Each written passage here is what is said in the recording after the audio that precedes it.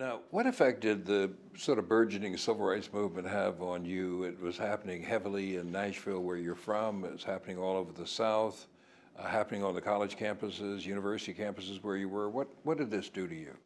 Well, I was in Alabama the day that Autherine Lucy was denied admission to the university there. Happened to be passing through. We were on a bus, Greyhound bus trip, and then stopped the bus station.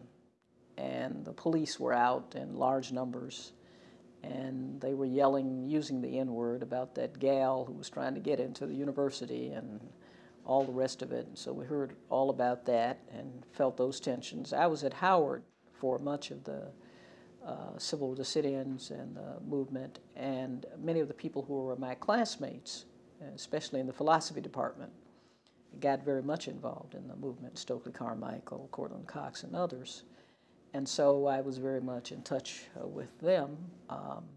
I went to Michigan and was there when the March on Washington took place, and I was there all during the rest of that period, and got very much involved also in the anti-war movement.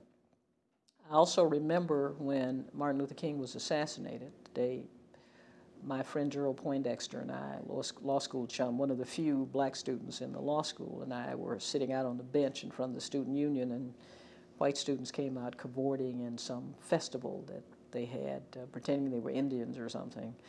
And someone walked up and told us that he had been assassinated. And we were, of course, in shock like everybody else, went into the law school, got further information, and some law school classmates came up and hugged us. Others were saying nasty things about Martin Luther King to each other. We came out, sat back on the bench with our notebooks, and started writing what we called an article, expressing all of our bitterness about what was going on, which we said we would publish. We didn't. The anti-war movement, I was very much involved and interested in trying to end the war in Vietnam. I was so much interested that I decided to be a reporter one summer and went to Vietnam, and got some local newspapers to credential me as their reporter so that I could write dispatches from the front. So I was deeply affected by everything that happened during that period. You know, I thought I knew you pretty well, but I didn't know about this Vietnam experience. Where'd you go?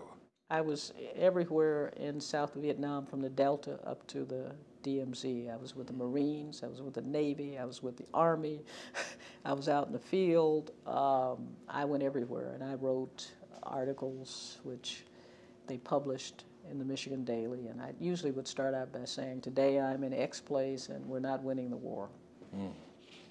You ought to collect these, have them published Someday I should do that. Yeah.